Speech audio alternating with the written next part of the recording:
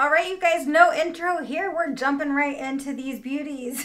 I did purchase these from Ulta. They are also available on Amazon, so make sure you check out Amazon or Ulta to purchase. And starting off with Midnight Delight. This is a gorgeous two-coater described as a warm cognac with neutral undertones.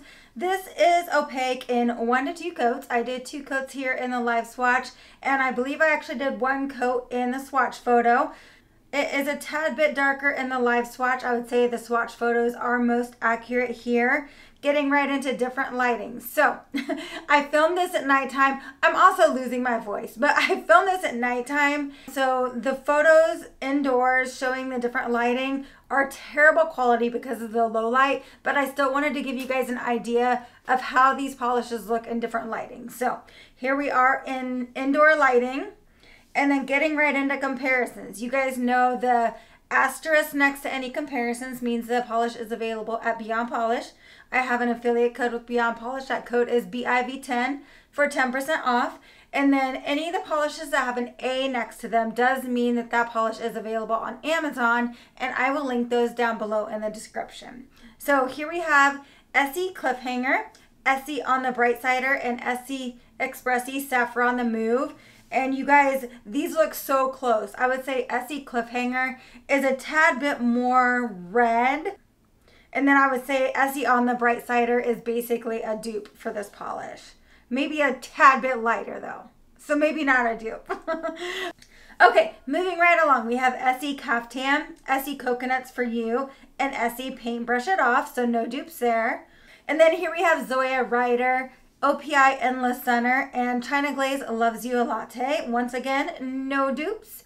And then last but not least, here we have OPI Cliffside Karaoke, Zoya Colin, and Orly Canyon Clay. And once again, no dupes here. All right, next up is one of my faves. This is Slay It. This is pretty much a one-coat wonder. And I think it's absolutely gorgeous, and I have no dupes for it. It is described as a warm mid-tone gray with brown undertones. So you're gonna see me pull out quite a few comparison polishes because I couldn't figure out what color this one actually was.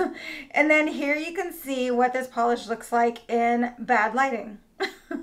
Okay, so getting right into comparisons. I thought this had kind of a purple undertone, but it didn't really. So I compared Essie Generation Zen here, and then Essie Easily Suede. I thought this was going to be a dupe, but you can see Easily Suede is lighter. And then OPI Susie Talks With Her Hands. I don't know why I even compared that one. It looked more gray in the bottle, but it looks pretty blue on the nail. Okay, next up we have Essie Serene Slate, Essie Off the Grid, and Essie Merino Cool. No dupes there. And then Essie Expressie Espresso Double Shot, Essie Expressie Binge Worthy, and Essie on Mute. No dupes there. This really is like a true brown undertone gray. So then I pulled out Essie Crochet Away. That's got more red in it. And then Essie Now and Zen is not even close. And Essie Mink Muffs has a little bit more red in it as well. Let me know if you guys have a dupe for Slay It. I'm sure there's probably an OPI out there that is comparable. And let me know if you do have any requests for any more comparisons. I don't have an extensive OPI collection, but if I do have any polish that you guys want to see, if I have that polish, I will compare it for you. Okay, next up we have Carols and Caviar. This is a gorgeous 1 to 2 coater. It's described as a cool black and gray with blue undertones. And I love polishes like this. These polishes are always so shiny and just so beautiful. And then you can see how this looks in the indoor lighting. So it looks almost black or very, very dark gray in indoor lighting. And then comparisons. Here we have Essie Tone Down, Essie Steady Tips, and Essie Anchor Down. No dupes there. Next up we have Essie Booties on Broadway, Essie Expressie Leveled Up. And I would say that is a pretty gosh darn close dupe. If you have Leveled Up, you probably don't need Carols and Caviar, except I would say Carols and Caviar has a nicer, shinier formula. And then Essie Infinity Cool, so you can see how those compare. Next up is OPI Nature Strong Force of Nature, OPI Les's Norse, and Zoya Brett. No dupes there. Then we have Essie Jacouture Caviar Bar, Essie Bobbing for Baubles and OPI Midnight Mantra. No dupes once again. And I could do comparisons to this color forever because I love this color. And then Orly Midnight Oasis, Essie on Mute, and Essie After School Boy Blazer. And once again, no dupes there. All right, and then we have the red from this collection. Wrapped in Luxury is described as a rich burgundy red with blue undertones. This is a gorgeous two-coater, and it's a lovely red. I'm not the hugest red fan, but this one was nice. And then here you can see how it looks in terrible lighting. Okay, and then getting into comparisons. We have Essie Berry Naughty, Essie Maki Me Happy, and Essie Bordeaux. And you can see that Maki Me Happy and Essie Bordeaux are pretty gosh darn close here.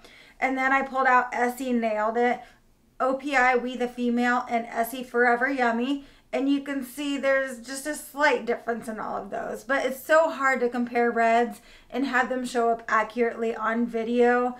I would say the closest to this polish would be Essie Maki and Essie Bordeaux. Okay, next up, this is an absolute beauty. This is Not So Silent Night.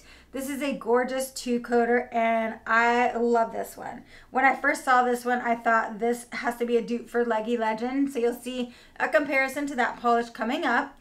And then here we have the polish in indoor lighting and indoor terrible lighting. So you can see it's gorgeous no matter what. And then here we have comparisons. So we have Essie Get Your Grove On, Essie Leggy Legend, which was actually a little bit more, I would say brown leaning, and then Essie Cargo Cameo, and you can see no dupes there. Okay, and my absolute freaking favorite polish from this collection, this polish is gorgeous. This is Head to Mistletoe. This is a gorgeous metallic sage green with flecks of refined gold pearl and a shimmer finish. You can really see the gold flecks in this polish, and this is just so pretty. I'm loving these greens that these companies are coming out with this year for the holidays, and I will be wearing these all the time around the holidays and in winter in general, and leading into spring even. Okay, and then here you can see this polish in the indoor crappy lighting, so you can see how it looks in bad lighting compared to under studio lighting. And then here we have comparisons. So here are the greens. Orly Urban Landscape, which I will be reviewing the Futurism collection this week. And then OPI Deck to the Pines and Essie Rain Check. So I would say I like OPI's green and Essie's green the most. Orly's green is a three-coater, and I was not a huge fan of the formula. And then next up we have Orly Metamorphosis, Essie Gel Couture Jade de Measure, and China Glaze Little Green Invaders. So there we have our greens. No outro because you don't need to hear this voice anymore. Have a great weekend, guys. Love you. Bye.